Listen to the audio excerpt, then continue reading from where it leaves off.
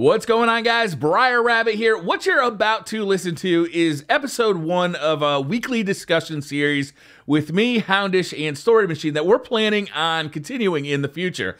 I wanted to introduce this series because I wanted to explain it a little bit and kind of give you guys a heads up of what we've got planned. This is going to be a kind of weekly reset discussion. So we're going to discuss the weekly reset. We're going to talk about kind of issues, concerns that we've had in the previous week, what we think's coming in the next week, that kind of a thing. So it should be a very current event-y sort of discussion.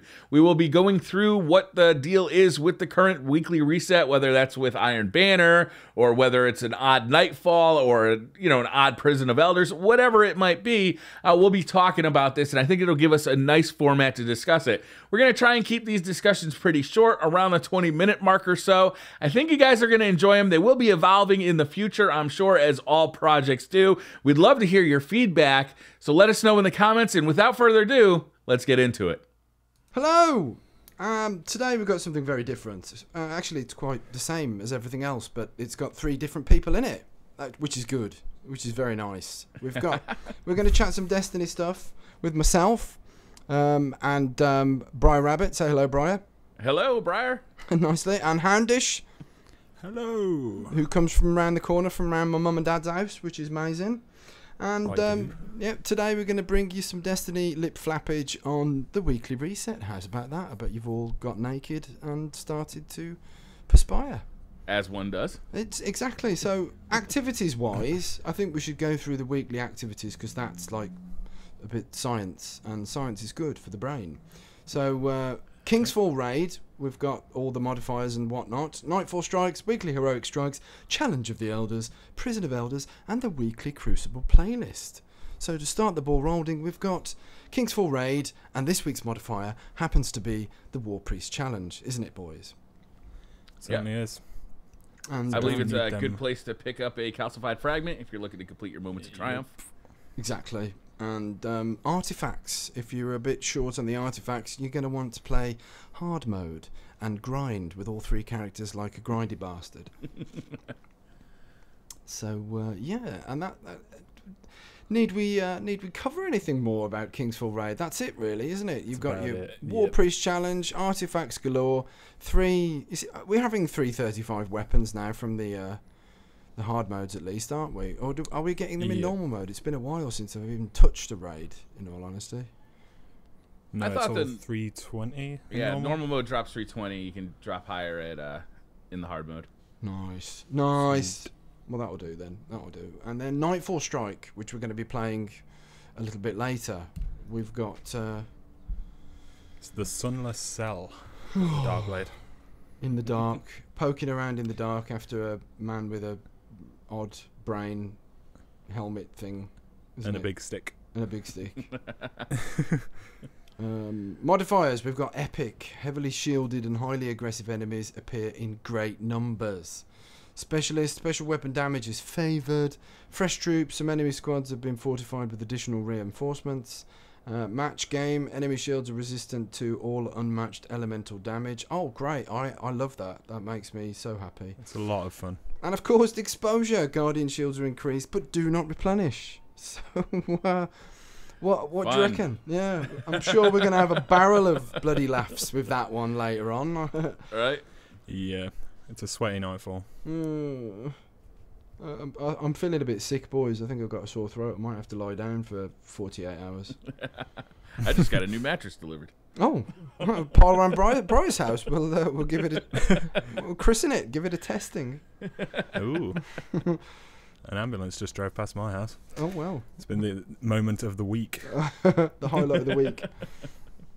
Of course, next would be Weekly Heroic Strikes. What doth we have? No burn. No burn. We've got Heroic, obviously. Specialist, special weapon damage is favoured. Ironclad, more enemies have shields. Airborne, players deal more damage while in the air. So if you're a strikeaholic, you're going to be burnless, basically. Yeah, a lot less fun than last week. You know, it's funny how the Vanguard Heroic Strikes have kind of taken the place of the Nightfall with the burns, and the burns on the Nightfalls have gotten a little more difficult, in my opinion, to try and hopefully to try and make those those nightfalls kind of more of an end game activity, right? I find it pretty interesting. I like that they've done this with the Vanguard Heroics. Yeah, it makes the heroics a lot more fun, a lot more appealing to play as well, and you can grind for that rep, which is nice most weeks. Yeah, unless we get like an absolute bastard week where they make it essentially impossible. That won't be much fun, but yeah. Previously, for now, it's pretty good. I had very much a best strike loadout. Right, I could get into the Vanguard Heroics with the perfect set of gear. I had I think I was a hung jury. Some sniper rifle with Firefly on it, just a bunch of really good gear that would just mow through any strike I came across. Now, when I look at the Vanguard Heroics, I actually got to think about it. I actually got to think, okay, what are the burns? What are what's good to use? What's not good to use here? This week we've got airborne and specialist. So I'm going to be jumping around with a shotgun. I'm going in there with a shotgun. I'm going to be jumping all over the place trying to do as much damage while in the air with my shotgun as I can. I'm looking forward to it. Yeah. That's it. I like that, man. That's one of the things I like about Challenge of Elders as well. It's like you just want to pull out gear that you wouldn't necessarily, use on a day-to-day basis. Some stuff that I'd like literally never use, I've decided to pull out just for Challenge of Elders or the weekly heroics. It's nice that they kind of, they give you that opportunity to think about stuff a little it's bit good more. to showcase the variety because we've got a huge arsenal of stuff in the game, and if you're a PvP-aholic, you're not really going to be tapping into that variety of arsenal. You use 6 guns in PvP. Yeah, that's it. It's like a Venn diagram of the 6 guns you use in PvP, the 6 guns you use in PvE. There's a little bit of overlap there. Yeah, just a wee bit. That's it. Hopefully with the Vanguard Heroics, this will expand your arsenal a little bit. Good man. That's it, man. So, Challenge of Elders this week. We've got, for the modifiers, catapult, grenade recharge is greatly increased. I guess many folk will be reaching for their warlocks and strapping on the old nothing manacles. Absolutely. Grounded players take more damage while airborne, so we're going to be crawling around on the floor. And a grenade kill bonus, so it's nade heaven this week. Yeah. Because grenade kills are worth more points. So I'm confident we'll be able to razz through that quite quickly then if we're on a triple warlock. Yeah. Absolutely, man. I dislike grounded though. It's really it's like an anti-fun perk. Yes. Yeah. Pretty much. Yeah. And of course, what we got after on Prison of Elders? What we got for prison? Not a fat lot actually. There's no modifiers or anything for that. Just your Sterling Treasure package, weekly bonus. And while we're on the subject of that Prison of Elders, I feel like they wasted that so much. Like the fact that you can only get this Sterling Treasure from it. Like if they had like a little pool of specific like legendary things that you could get out of there, or maybe some of the Varric stuff, like the House of Judgment. If they let some of those occasionally drop, open you'd that have kind up, of a man, reason to play it. Yeah, they're like the House of Judgment weapons, the Fallen stuff. I mean, that's unobtainable for me at the minute. I haven't had. I think I've had the Queen's. The sidearm, the crow's nest sidearm or whatever it is. That's it. There's all these. There's pulse rifles, auto rifles, loads, hand cannons. All of that stuff is just completely inaccessible. Every time that is really good too. Yeah, I want that hand cannon. I want that pulse rifle. The scout. I mean, I'd like to have the whole set, for the collectionist in me. But it's completely inaccessible. Every Varric package has got me a class item so far or a ship. So that's it, man. And a lot of people have they've kind of got to the point where it's not worth grinding all the way around for that rep just to try and get something that doesn't drop. I feel like they should maybe just update that 41 Prison of Elders. Yeah, man. Get the weapons just do to something drop with it.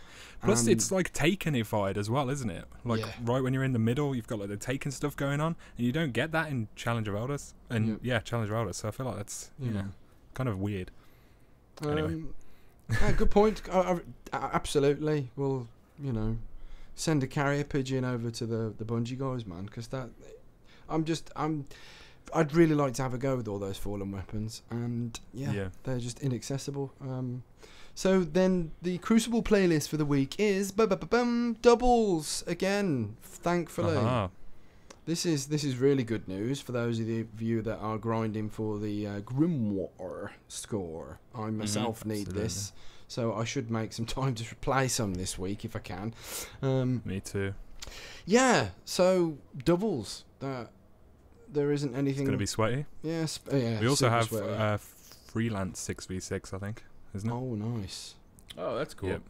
So That's anyone playing solo, you're going to have slightly better matchmaking. That's something that always, it's like, it's slightly better, but then win-lose ratio pops in and goes, nah.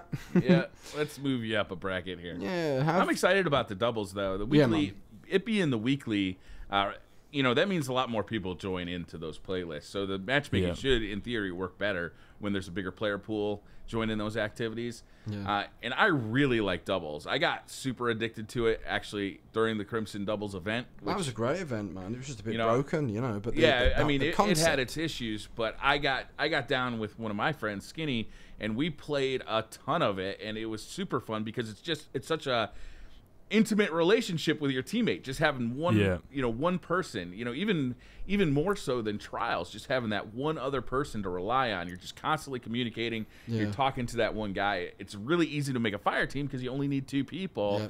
I just absolutely adore doubles, and I'm looking forward to playing a lot of it this week. It's nice to see it come back so quickly after it was, what was it, a month ago? It was in the rotation, and before that there was like it was February. It was like 3 months worth of waiting. So to see it come back on a bit more of a regular rotation is another plus, really, isn't it? Absolutely. So that's the weekly reset in a nutshell, isn't it? Really? Yeah. Pretty much. Yeah. Done. Right.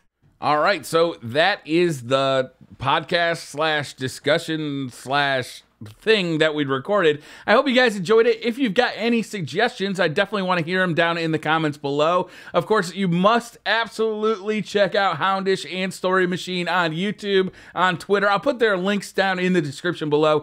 Thank you very much for watching. Hit that like button if you like the video. Hit subscribe if you're new to the channel, and I'll love you forever.